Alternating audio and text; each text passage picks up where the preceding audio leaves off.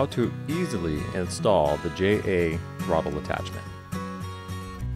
So when you get your throttle attachment, you'll want to install it here on the twist throttle.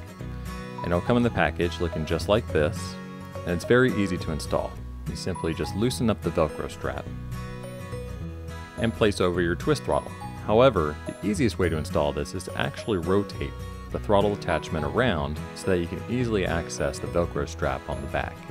And you'll want to make sure that the throttle attachment is as close to this edge as possible. So simply just loop the Velcro through and really cinch that sucker down. Get it as tight as you could possibly get it. And you'll notice a little bit of overhang on the Velcro strap up here at the top. And you'll also notice that down here at the bottom there's a little bit of a gap where the plastic buckle is at.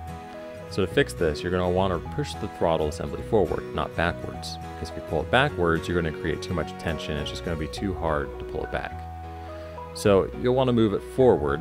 So simply just grab the unit and just give it a little bit of pressure and just push it away or forward. And that closes up the gap down here at the bottom. And what that does is that allows you to take the extra slack that's on the Velcro strap and tuck it into the throttle attachment like so. And then you simply just push it in and secure it down.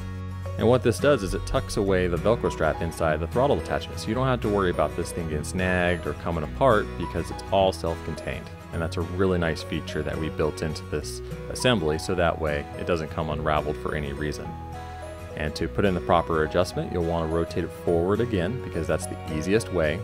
And you'll want to find the perfect area that you want to rest it at. And for me, I actually find I like to have mine a little bit higher up just because when I'm cruising, I like to be able to just sit there comfortably. So I have about a finger's width between the bottom of the throttle attachment and the red button off to the left.